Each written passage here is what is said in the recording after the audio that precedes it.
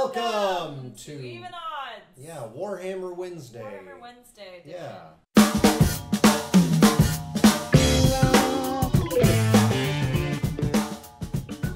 Awesome. So today, as you see, we've got everything assembled.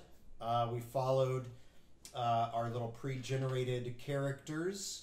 Hopefully, so the Kill Team box comes with the pre-generated character cards. Yep. Hopefully, if you're learning along with us, following along, then you've done the same. So it'll be pretty easy. What we're going to do today is we're going to talk about how to play, kind of go through the core turn structure. And later on, in the future, we're going to go over sort of advanced rules and more. Okay. And more. And more. Again, wow. we're taking you on a journey. Yeah, a whole journey. We'll teach you how to paint. We'll do everything. Team Warhammer. Yeah. Yeah. So there we go. So, all right. All right. So yeah. Let's talk about the rules. Let's do this. So high level overview. If you've got your core rule book and you want to follow along, please. We suggest doing so.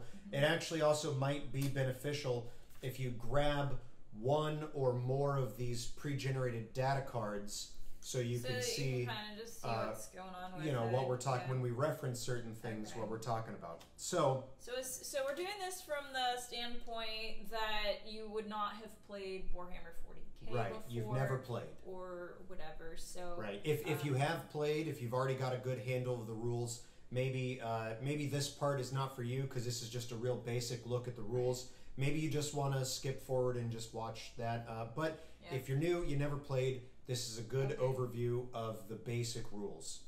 So Warhammer, both Kill Team and 40k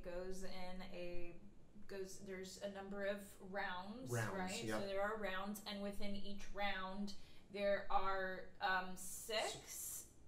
Yeah, phases? six phases roughly. Six phases ish. Yep. I think Warhammer 40k is not exactly. There's extra phases in 40k. Kill Team is. I thought it was one. Is it more than one? It might just be one. Okay. There's Kill at Team least is kind one of extra phase, condensed and version. there's one thing that's a little bit different. That's a little different. However, as what I understand is that by learning still this, you're gonna still be getting like basically roughly the idea of how to play 40k if that's like your end goal. Yep. With getting into Kill Team. Yep. So when you sit down and you want to play a game, first thing you're going to do is you're going to pick a mission. Now the missions in the book are found after the core rules in a chapter fittingly enough called missions. So you'll pick your mission, and then that will tell you what you're going to so you just do, sort basically. of so this is actually something I've been unclear. You just pick one, right? Like you just go, I'm just gonna open the book and so you could basically just randomly do it. You could take the time to look through it and see if there's something that sounds interesting, I guess. Absolutely. You can roll a die and pick randomly, or you can just read through them and say, I want to play this, that, or the other, right? A lot of this is what those of us in the Warhammer world call forging the narrative. So there's like a story alongside all this, right? Okay. So for today, we'll do the narrative play mission, Disrupt Supply Lines. Okay, how did you pick that one? I just picked. Oh, really? I just thought it was a good one for example purposes. One? Yeah, I think so. Okay. So disrupt supply lines. So we're going to be disrupting the supply lines into this fair city. Yes, of ruins that people are trying to survive in. Right. That's on page 52 if you want to follow along. So we've picked our narrative play mission, Disrupt Supply Lines. Okay. Then you'll go, you'll just follow it. It's in 2 columns. You read left to right, just like everything else. The Kill Teams, this is a mission for 2 players. Okay. We've got our 2 players. So now, when you set this board up with the Citadel included terrain, so all of the terrain we have right here is what's in the box. Included in the Kill Team box. And you can add more if you'd like, or take this off and put your own terrain on. But this is a 3x3 3 foot by 2 foot, or just under. It's a 30-inch by 22-inch, so it's just under 2 foot by 3 foot. Okay, cool. And you just sort of put these out, right? I put these out on the let's follow it along, right? Kill teams, 2 players. You select your kill teams. We're just using the kill teams provided right out of the box. Okay. We're going to pick which one of us wants to be the attacker and which one wants to be the defender. Okay. I think thematically, because you have the AdMech, it would be more thematic for you to be the defender. Okay. So unless you have any objections, we'll just do it that way. That's fine. Cool. The battlefield. Create the battlefield and set up terrain. An example of how you might do this is shown below. And what I did is I actually just followed that as close as possible with the terrain we have to what they show in the example. Okay. So the way it generally works is you kind of want to have it sort of somewhat balanced, because you're going to be taking, and this one is the case, you kind of have one side is one team's area, and then the other side is the other team's. And so on, and so you're kind of coming at each other, and so because you hide behind certain things, and that affects how you can move and all of that, you do want it to be dispersed fairly evenly, unless you're playing narratively in a sense of that you want one side to have an advantage over the other. So these are all variables that you can decide on for yourself. Okay, so then the battlefield, right? We've set up our terrain. Then the defender places 3 objective markers. Those are provided in the box as well. We've punched them out. Okay, that's these. What is it? Octagonal? No, 1, 2, 3, 4, 5, 6. Yeah, right. Octagonal. Yeah, octagonal. Yeah, octagonal objective markers. Okay. Octagon. And there's rules on how they are to be placed. You can read those. Okay. Scouting phase, resolve scouting phase. Deployment will roll off. We'll deploy our guys one by one. Then we go to battle length. Okay. At the end of battle round 4, so that's what we were talking about, right? The game is played in a series of rounds. This one goes to round 4, and then you might go to 5 and 6. And then there are victory conditions and tactics, which we'll go over later. But let's go to the core rules now. So as you get better at playing with the rules and everything, your games will go a little bit faster. You've said that you've done kill team games now with some of your more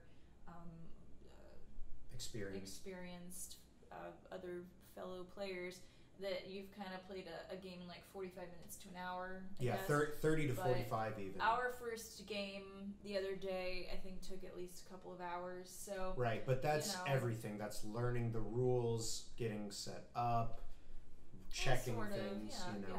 So the battle round, there's 6 phases. Okay, initiative, movement, psychic, shooting, fight, and morale. Now don't get overwhelmed.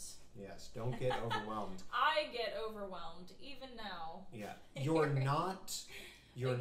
used to it, I guess. Yeah, well, you're not necessarily going to interact with every phase of the game every round.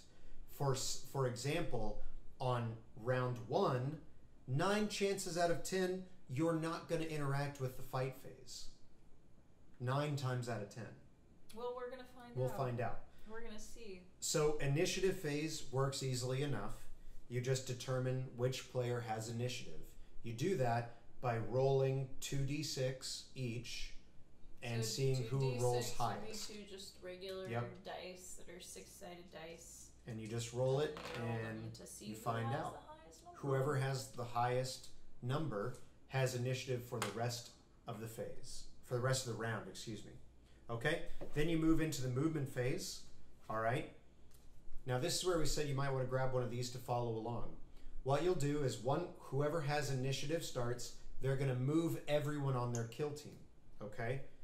Their movement stat is going to be on the card here under M. All right? And it'll say some number of inches. Well, this is skipping over deployment though, because you still have to initially deploy all your guys on right, the but table. we'll so this take is care of that okay. later. So movement phase is but that's step number 1. I mean, you got to get your guys on the board. So you don't just line them up like this at the end or anything. You get a deployment zone according to your mission, and then right, and then you put your them guys out and there. But there's so many. Why I skipped it is there's so many variables as to how you might want to deploy that it's maybe easier to touch on deployment a little bit yeah, later. but I just meant as far as the understanding of like when you do movement, right? You know, you're talking about that you would have already like. I mean, I don't know. Like, if I was new, if I was completely new, I'd be like, "Well, okay, well, let's like, talk about it." What are you talking about moving? No, I mean, it's fine. Like, so yeah, that's just as a preliminary step, though. When you first start playing the game, you have a deployment zone according to the mission, which will vary. Yeah. And then depending on what your what your goal in the mission is, how you put your guys. But there is that vary. initial point of like, okay, so we're gonna take turns putting our guys on the board. Yeah. And then from there, you would move all of your guys at once, right? Yes. One player moves all of their guys. On the card here, you'll see a movement stat M. Okay. Now, in this particular thing, AdMech and Gene Stealer cults, everybody has a 6-inch move. Okay, so that's pretty simple to start off. As you expand, as you maybe move into other factions or things like that, things might have different movement stats. But for this, everybody has a 6-inch move. Okay? So you would move. Your options during movement is you can move, you can advance. When you advance, you would take a d6, roll it, and then add the result to your movement stat. So in this example, I rolled a 2. So I would take my 6-inch move, I'd add 2, I have an 8-inch move. Okay? So as is the case with all of Warhammer, you have all these complex sub-choices. So the reason why you have all of these different movement options is because each one would have pros and cons to other elements. Correct, so, yeah. You know, you can either move your standard 6 inches, or if you said you advance, which means you give yourself extra inches when you roll a die, well, you might want to do that, but you might not want to, because it also then takes away something from your options. Yeah, from your options in later. Another part of the game. So Right. that's part of you have to know, like, think about what you are wanting to do and whether it benefits you more to move your guy further along in the board, or to have the other options, like being able to shoot. Right. You know. So that is primarily what it is. That's really the big one. Yeah, if you move further along on the board, you can't shoot you might somebody. You might not be able to shoot. Or you might not be able to. But there's variables with that too. Right, Anyway. there's a lot of variables. So like I said, we're just doing kind of a big overall, okay? You also have the option to ready. To ready your model, you would take no movement, and what you would do is you would take a ready token and drop it next to him, signifying that he is readied. Okay? What that does is it allows you to shoot first when it comes to the shooting phase later on. Okay? Right. So you would be able to move him 6 inches and still shoot, but he might be shooting after someone else, by which case he might already be dead. He might be dead before he gets to shoot. Where he would never get to shoot. So instead, if you're like, well, I can shoot from there, and I just want to be able to shoot the other guy first. Then you would just ready. Yeah. Okay. You also, if you are within 12 inches of an enemy model, you can choose to charge. To charge, you'll take 2d6, so 2 die. You'll roll them together, and that is your charge range. If it's enough to reach your target, that's a success. If it's not enough to reach the target, that's a fail. Okay? Okay, so the reason why it's 12 inches, the reason why you have to be within 12 inches is because you roll the 2d6 to determine how far you can move for that charge. And the maximum is 12 because there's a maximum of 12. So that's an easy way to remember that, so that you can decide you want to try to charge, but it's not a guarantee. And you have that, and you have to land within 1 inch. So you have to be right up in their face. Yeah. Good etiquette and good practice is before you roll the charge, measure, see how much you need. So, for example, if these two are 6 inches apart, I roll these, I know that I need to end within 1 inch, and they're 6 inches apart, so I need to roll a 5 or better to succeed. Right, so that's pretty good odds. Right. So, but let's say they're 11 inches apart. Right. I need to roll a 10 or better. That's pretty risky. Yeah. Okay. So. And when you charge, your opponent has an opportunity to react. Okay? And a react has 2 options. They can either retreat, which is they move 3 inches backwards, or they can fire Overwatch, so they get to shoot at you in a special way that only hits on 6s. Okay. Okay, so to now we had this happen when we were playing the game before. If the other person is obstructed and they can't view, see, like you could still potentially charge somebody, but they, because they would be within the right amount of inches, but they can't see you. So they right can't now, fire so Overwatch. they can't try to retaliate, which is basically what that, or they try to defend themselves really quick. Right. And so, but they can't because they can't see them. Yeah. So there's that, right? So then in that case, your only option is to either retreat or just let them charge you. Or just let them, just let it happen. Which has has its pluses and minuses. Because if you retreat, then they can still make the charge. They can still make the charge. Yeah. They just have to get extra inches. Right, exactly. And then the last option only comes up if you start. This will be in round 2 through the end of the game. If you start already in combat, you have the option to fall back, which is to move out of the combat. But then again, there's pluses and minuses. You cannot shoot, for example, if you fell back. Okay?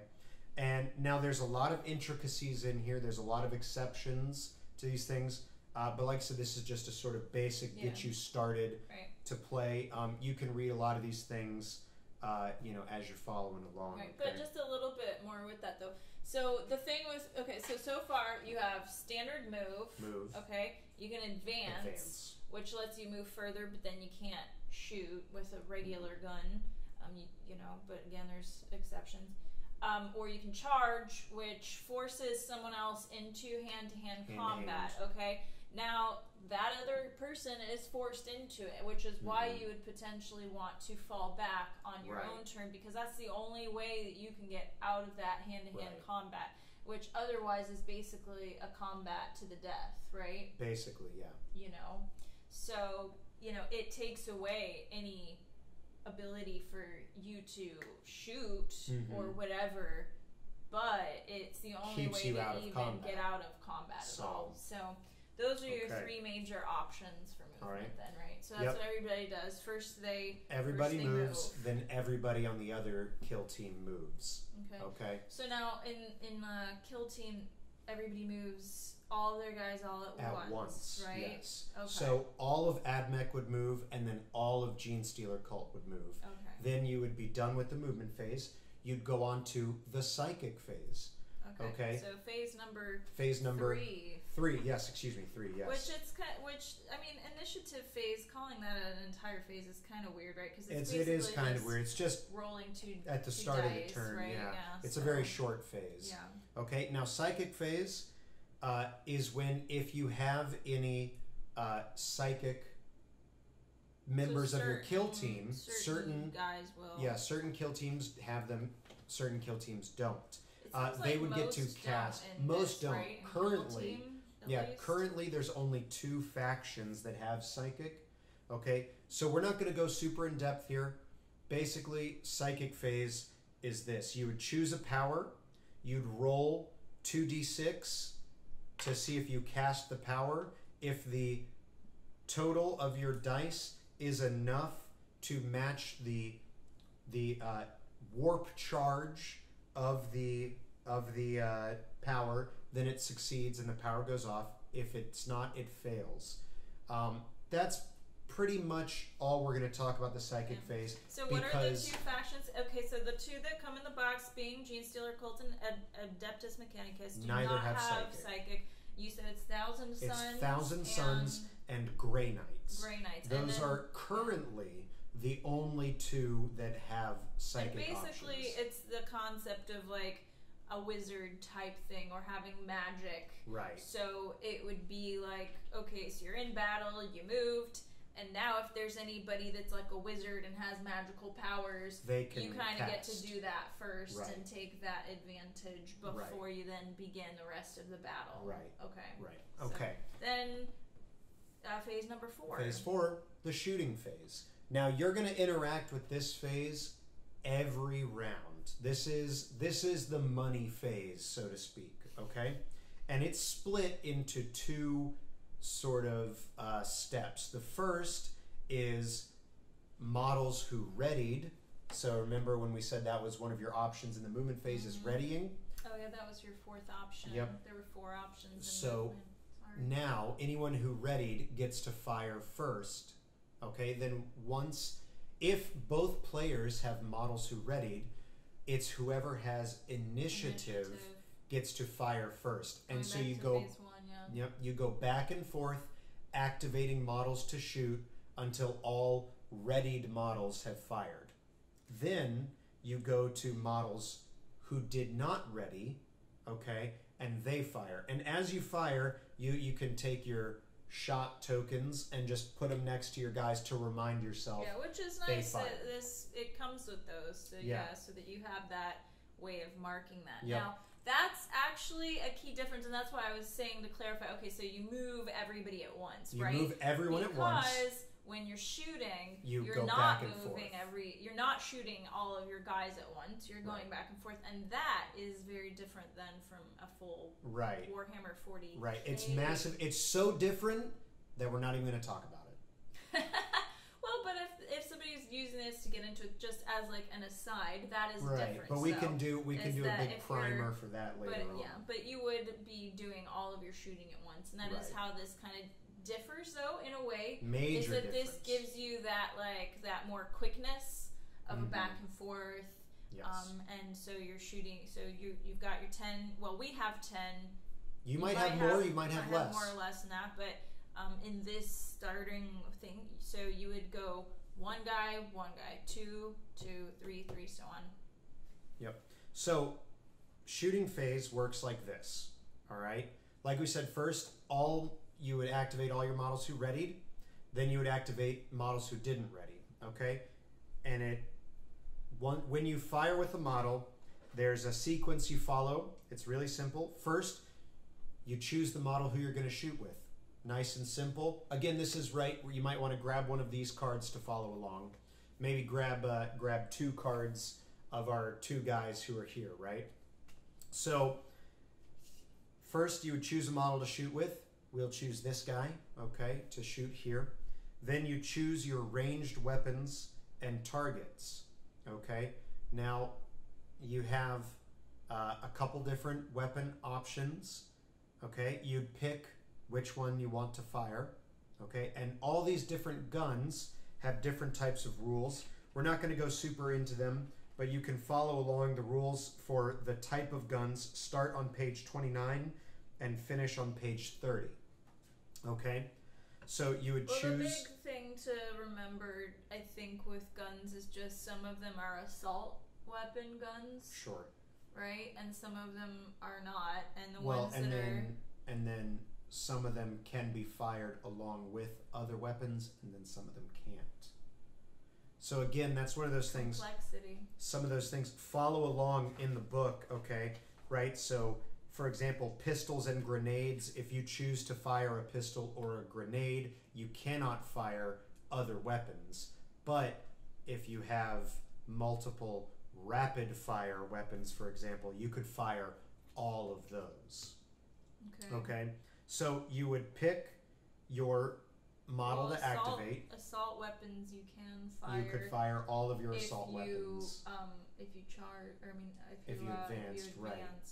So if your gun is an assault weapon, then you can still use it even if you advance in your movement phase. Right, but you'll take a -1, which we'll get into. Okay. Complexity. So you'll resolve your attacks. Okay. Now to resolve an attack, first you have to make a series of die rolls. First, a hit roll. To determine what you need to hit, you'll look at your model card here, and you'll go to BS, which is ballistic skill. And it'll have a number with a plus sign next to it, okay? That's the number you need to roll on the die or higher. That's the plus. So, for example, this gentleman has got a 4+ ballistic skill. So that means I need to roll a 4 or higher, okay? Then, if your hit succeeds, you'll make a wound roll. To do that, you'll compare the strength of the gun, in this case, strength 3, to the toughness of the target, in this case, toughness 3, and you'll consult a chart, which you can find a handy reference at the back of the book, okay? And the chart tells you then what you'll need to roll. So in this case, strength 3 to toughness 3 is equal to the toughness, so you'll need to roll a 4+ again, so 4 or higher. So you said in past Warhammer 40k editions that was a lot more complicated. This is actually fairly This is very simple, very, very simple. Yeah. But once you've played like 2 or 3 games, you'll have it memorized because it's pretty straightforward. Yeah, but basically, also just to kind of, so when you're shooting somebody, you know, first you're shooting them, and that's a question of whether or not you're actually going to even shoot them successfully. Then, even if you do, you might not wound them. Necessarily good, because you might not even hurt them at all. You might not wound them. Yeah, and if you do wound them, then your enemy can save. They make a die roll and consult their SV, the save characteristic, and if they no, you will not hurt me today. Right. Okay. Then I will heal myself. Yeah, they might save or they might not. If they don't save, then they will take damage equal to the damage D characteristic on your weapon. And which even furthermore, right, may or may not hurt them greatly. Yeah, because and that's another, that has even more depth in Kill Team. Mm-hmm. Versus because in Warhammer it's just a direct, do they get a wound, they right? Just die. Do they, or well, it has to do with the number of wounds that the model has to absorb. But in here, you're rolling to see if they're just like. So then you go to the injury roll, and again, these are things I hope you've been following along, because there is a lot.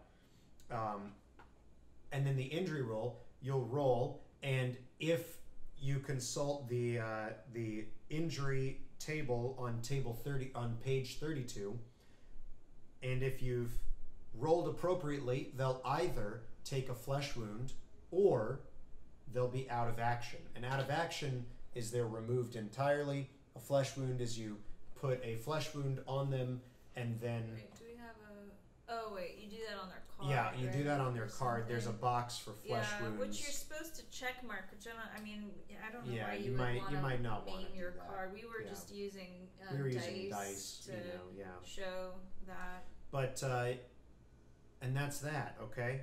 Now there's a lot of modifiers to these rolls. For example, on page 30, there are hit roll modifiers which you can follow. Okay, and on 32 for the injury roll, there are injury modifiers that you can follow.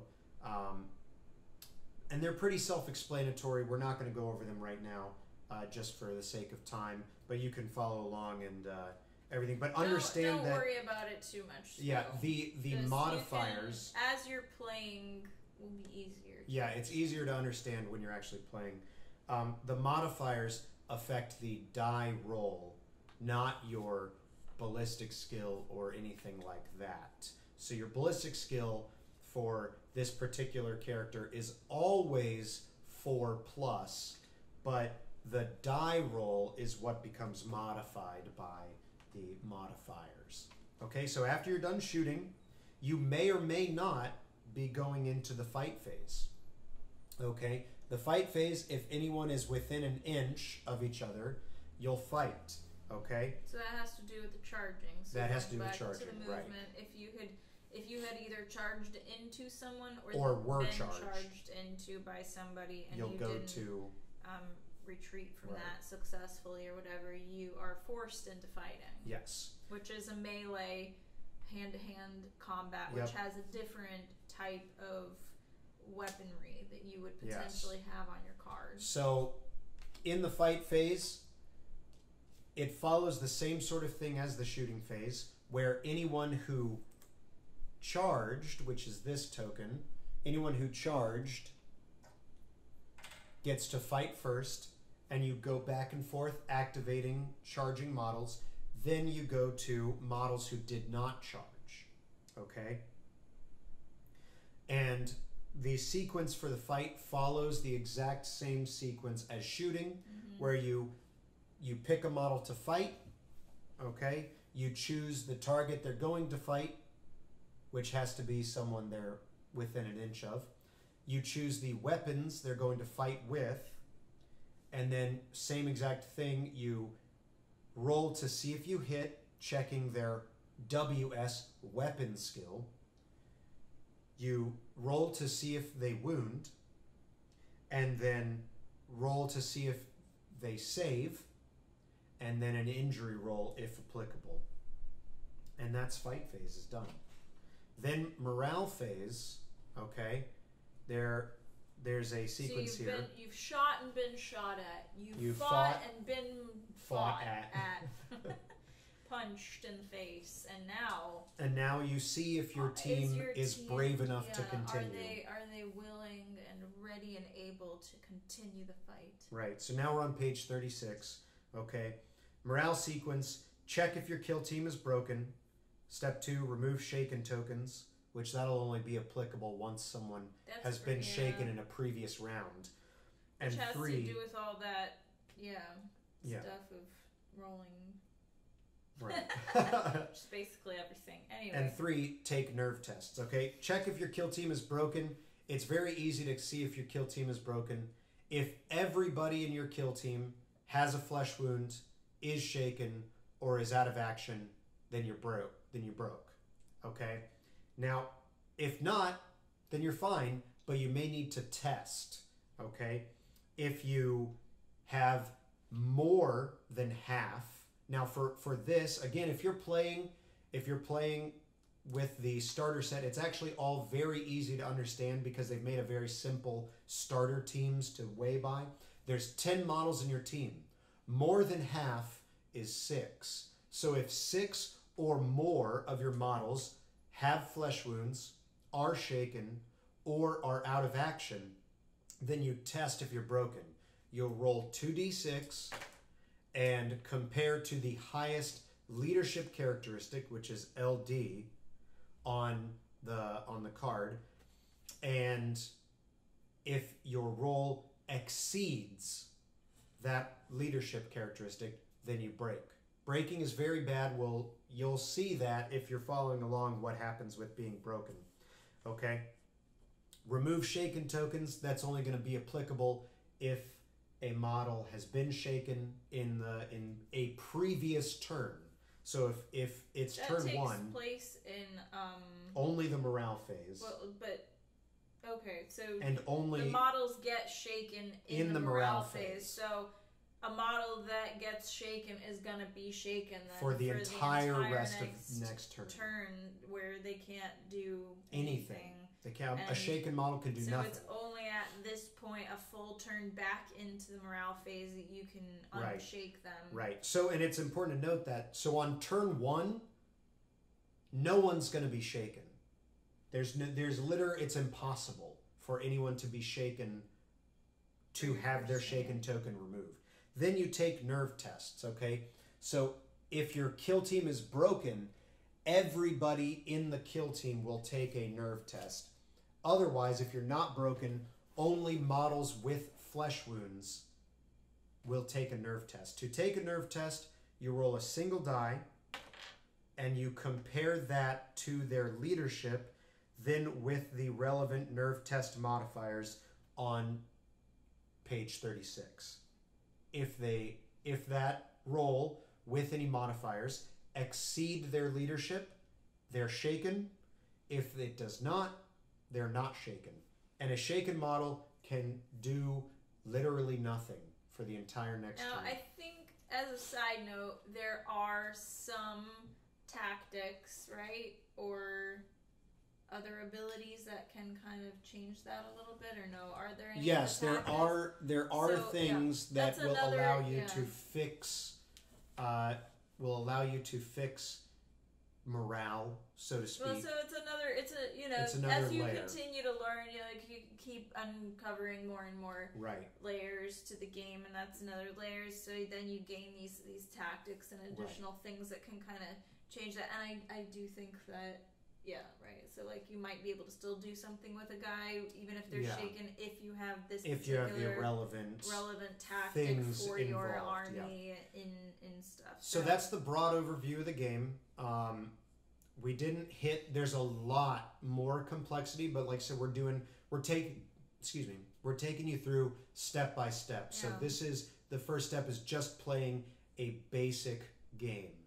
Like skip around. Like some of it might be like, okay, I get it, or whatever. 2 + 2 is 4, and then sometimes it might be like, okay, wait, like this is something I wasn't completely understanding. So we're just kind of doing it from that idea of like trying to cover all the bases of something you might not completely understand, or might be confused, or might not just want to pull out from like a textbook right off the bat. You kind of have a little bit. So and so we're gonna do that a little bit more as well with the individual guides. We're gonna make more videos talking about more in-depth looks at all these things as well, and how you would be a little bit more with like building these models initially, and whether or not you want to do it exactly according to the card, or if you want to make your own models with your own blank data cards here, and how all that interplays with your various abilities. But just one other little side note with that, which I should probably say when we do that, but you do want to like start to like remember who each guy is. Who is who is really matters. Because at first, I did, So you do also want to have some kind of little differences with how you build these guys or paint them or whatever, that you kind of really go, this is Actus. Because when Actus gets a flesh wound, when Actus is on here, you have to remember which guy on the board is that Actus. one that has those certain abilities, has the number of flesh wounds, or if they're shaken or whatever, you have to go, okay, that's whatever. So but cool. So there it is, guys. That's a basic overlook. Now we did not explain everything. What we're going to do now, we're going to take a break. And then we're going to come back, and we're going to show you what a game looks like. And so that way you can kind of see those things in action. We'll talk about it as we're playing. Okay? So that way you can see it all in action, kind of see it all put together. And then, we'll go, like we said, we'll go into further, more in-depth things later. We just want to get you, the viewers, you guys started off into playing, so that way you have some context for some of these more advanced things later on. Okay, so stay tuned after the break to see the game. All right.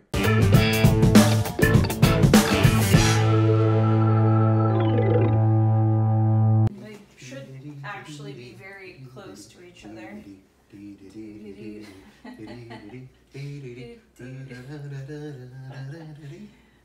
Love you. Okay.